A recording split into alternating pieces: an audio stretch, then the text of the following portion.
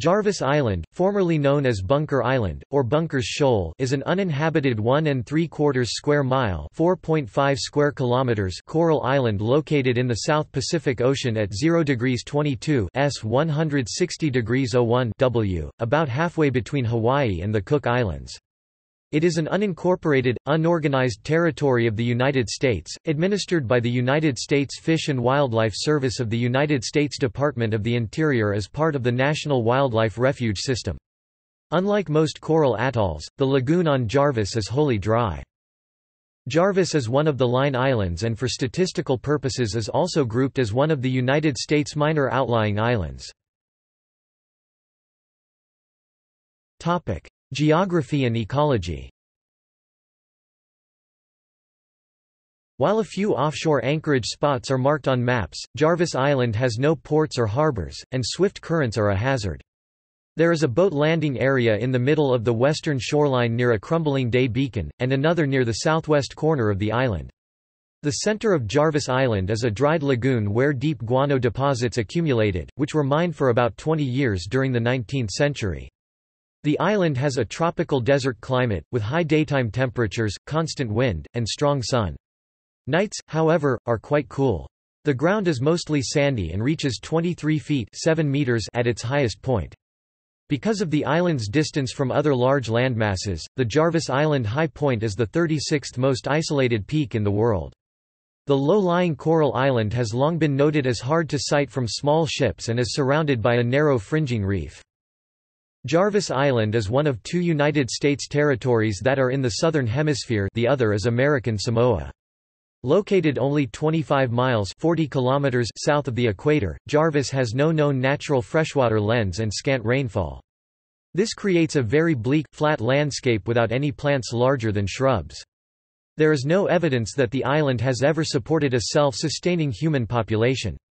Its sparse bunch grass, prostrate vines and low-growing shrubs are primarily a nesting, roosting, and foraging habitat for seabirds, shorebirds, and marine wildlife. Jarvis Island is located in the Samoa time zone (UTC 11 o'clock), the same time zone as American Samoa, Kingman Reef, Midway Atoll and Palmyra Atoll.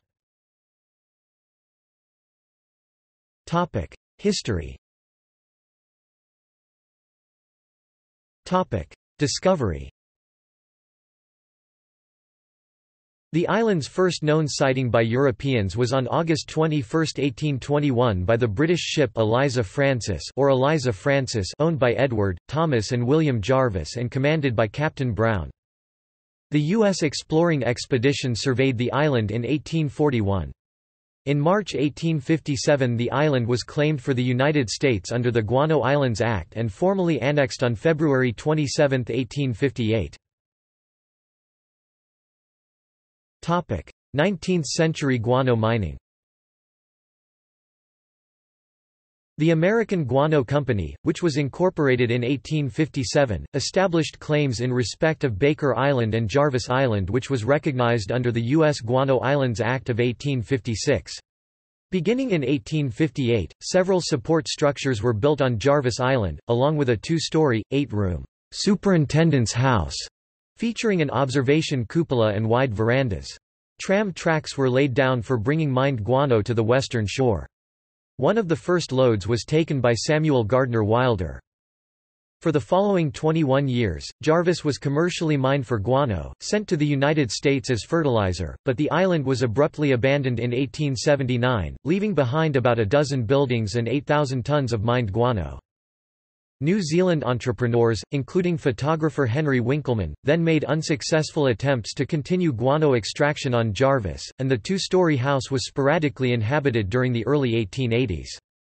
Squire Flockton was left alone on the island as caretaker for several months and committed suicide there in 1883, apparently from gin-fueled despair.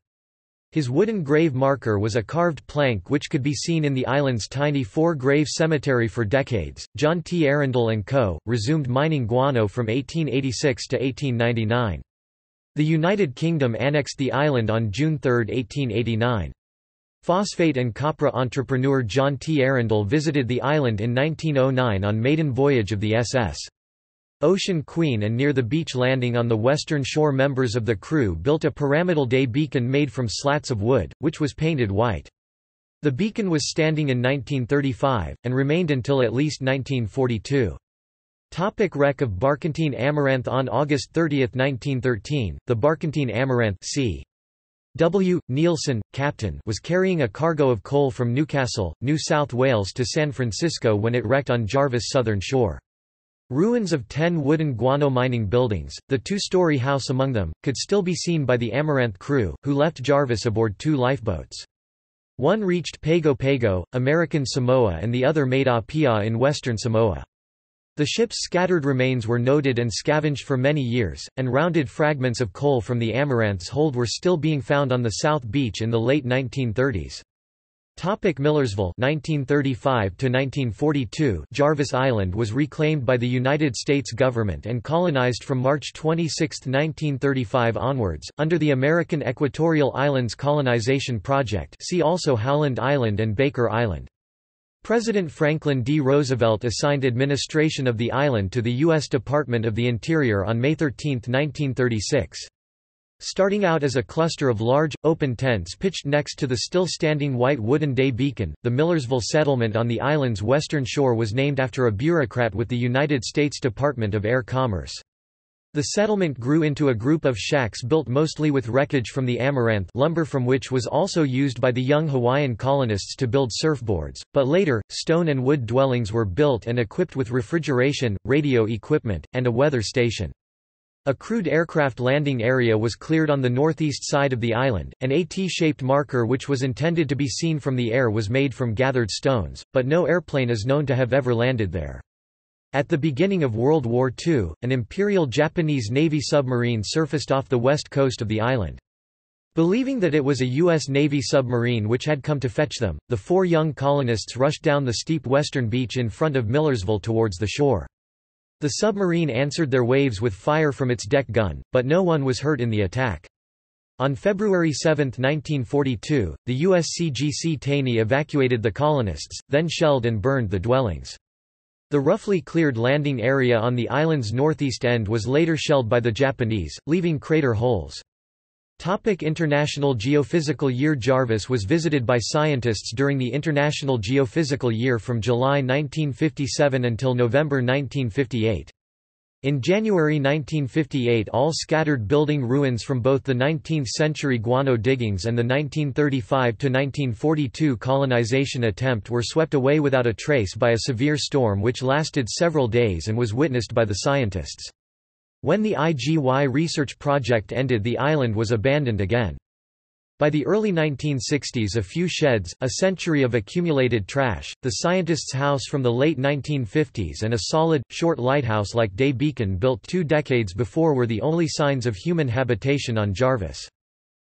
National Wildlife Refuge. On June 27, 1974, Secretary of the Interior Rogers Morton created Jarvis Island National Wildlife Refuge, which was expanded in 2009 to add submerged lands within 12 nautical miles (22 kilometers) of the island. The refuge now includes 1,273 acres (5.15 square kilometers) of land and 428,580 acres (1,734.4 square kilometers) of water. Along with 6 other islands, the island was administered by the U.S. Fish and Wildlife Service as part of the Pacific Remote Islands National Wildlife Refuge Complex. In January 2009, that entity was upgraded to the Pacific Remote Islands Marine National Monument by President George W. Bush. A feral cat population, descendants of cats likely brought by colonists in the 1930s, wrought disruption to the island's wildlife and vegetation. These cats were removed through efforts which began in the mid-1960s and lasted until 1990 when they were completely eradicated. 19th-century tram track remains can be seen in the dried lagoon bed at the island's center, and the late 1930s-era lighthouse-shaped day beacon still stands on the western shore at the site of Millersville. Public entry to anyone including U.S. citizens on Jarvis Island requires a special use permit and is generally restricted to scientists and educators. The U.S. Fish and Wildlife Service and the United States Coast Guard periodically visit Jarvis. Transportation. There is no airport on the island, nor does the island contain any large terminal or port. There is a day beacon near the middle of the west coast. Some offshore anchorage is available.